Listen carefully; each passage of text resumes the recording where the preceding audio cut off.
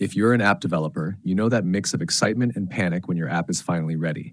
You've built something amazing, tested it endlessly, and now you're staring at that shiny submit button on the App Store. But before you hit it, stop. This final stretch is where most people mess up, and the App Store is ruthless when it comes to rejections. If you want a smooth launch, you need to slow down and do this right. First, your app needs to be polished, and I don't just mean it kind of works. I mean real testing, real users, real feedback. Don't rely on your own phone or one emulator. Test edge cases. Ask friends to break it. Squash every bug you can find. Because trust me, Apple's reviewers will find them faster than you think.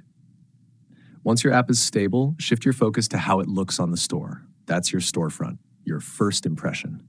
Use clean, high-resolution screenshots. Don't just show your app. Show what problem it solves and how it makes life easier. If you can, add a short video. And when you write your app description, don't make it robotic. Make it compelling. Explain why this app exists, what it does, and why someone should choose it over the rest. Now, here's where a lot of developers get rejected: the guidelines. Apple has strict rules for a reason. They want apps that respect privacy, that are secure, and that clearly belong to the person or business submitting them. Let's talk privacy first. If your app asks for location, camera, microphone, or contacts, anything that touches a user's private life, you need to explain exactly why.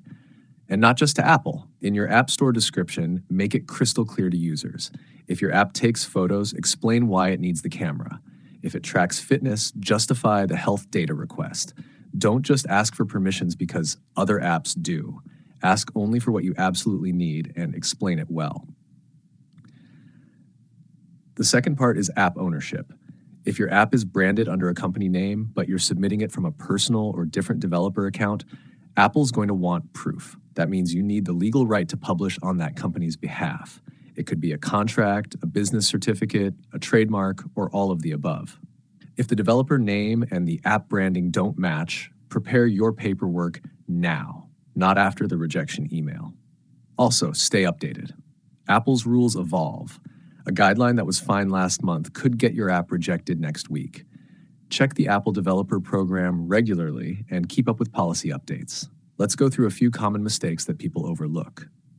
First, metadata. Double-check your app name, keywords, category, support URLs, everything. Even small inconsistencies can delay your approval. Next, your screenshots and videos must be in the correct format and resolution. If they aren't, it's an instant rejection. Don't just reuse old screenshots. If you've updated your UI or added major features, your screenshots need to reflect that. New update, new visuals. It's that simple. Don't just copy-paste a feature list. Speak to your audience. Once you submit, the waiting begins. But your job isn't done. Start monitoring reviews and feedback as soon as you go live. That's your early warning system. If users are confused or frustrated, fix it fast. Respond to reviews, especially negative ones. Show users that there's a human behind the app who cares. It makes a huge difference. And keep your app alive. Don't abandon it after launch. Update regularly, improve performance, add features, fix bugs. A stagnant app fades into the background. A living app builds momentum. Look, launching an app isn't just about the code. It's about trust, clarity, and making sure everything is tight, from the app itself to the listing to the paperwork behind it. You will get rejected sometimes.